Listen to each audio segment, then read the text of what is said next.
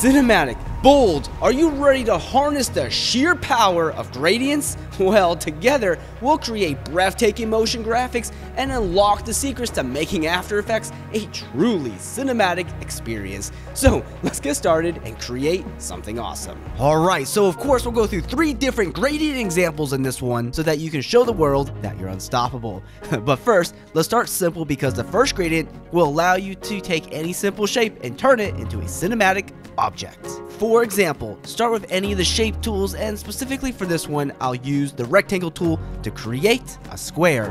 Now, let's click fill and set this to a linear gradient. So now in the layer, you'll see the gradient fill, and when you have that selected, you should see these points. Go ahead and stretch them out from side to side, like paint the house. If you don't get that joke, go watch the original Karate Kid.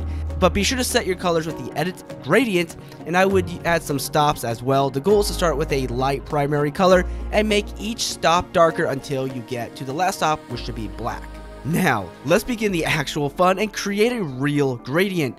Let's apply the directional blur effect and set the direction to any corner and then increase the blur length like crazy. Now, I want to see the original details of the square, so let's duplicate the shape and then delete the directional blur on the bottom layer. Then just apply the Gaussian blur effect and set it to about 50 or so. This is not an exact setting tutorial, so I promise there's no need for perfection. But now to actually make this look good, create a dark, solid background along with an adjustment layer. For the first effect, apply the noise effect to that adjustment layer, set it to around 10% and uncheck use color noise. Now, apply the glow effect from Stylize. Set the glow radius to around 100 and then click the stopwatch, and you can type in wiggle and use something like 2,40 to animate your gradient. And when ready, you can duplicate the glow effect and set the radius to nearly 900 to 1,000, and then you can expand the duplicated wiggle value to something like 2,300. Lastly, apply the posterize effect and dial this in until you get something that you like. And feel free to animate your shape in any way that you like. So for example, we have 2 layers here. I'll pair one of them to the other and then keyframe the rotation to give us this spinning design. For another great tip, you can quickly change the colors by using the colorama effect, and you can dial through the handful of presets to overhaul your scene in moments. So by using different shapes, you can pull off a number of cinematic gradients to make you a cinematic Mr. Miyagi After Effects guru. In our next example, we'll dive right into creating practical cinematic scenes with a different gradient method. And to give you the best editing experience, be sure to get my free 200 template pack here for After Effects and Premiere Pro.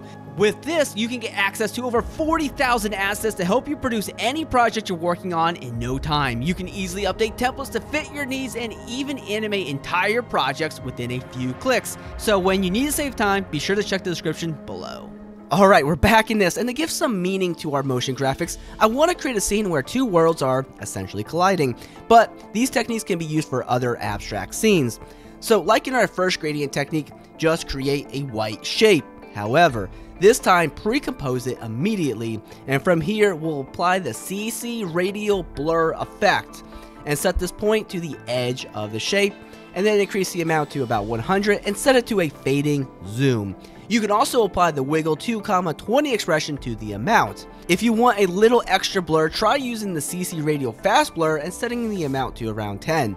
Now, most importantly, throw in the 4 color gradient and set all 4 of these points to around your object. Then you need to choose a primary bright color and then choose colors that will essentially fade this into the background.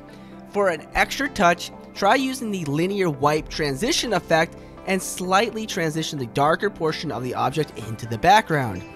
Now with some big brain ideas, we can easily duplicate the object and reposition it as needed.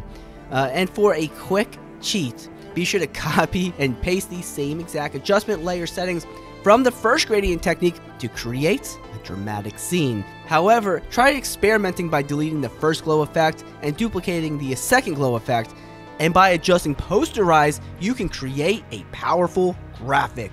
You can also apply this specific principle to any shape design as well.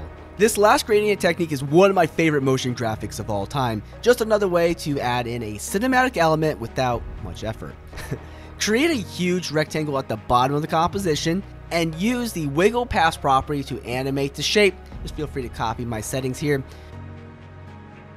But for the blur effect, use Gaussian blur and set it above 100. Then throw in the 4-color gradient to colorize this. I'm going to be using bright colors here because when we throw in our adjustment layer effects, this will be incredibly vibrant. Keep in mind, you may only want to use one of the glow effects, and feel free to increase the noise. You may also want to increase the threshold to help with the glow effect, and also consider adjusting posterize. And that looks really cool. Now, go make something cinematic and always be creative.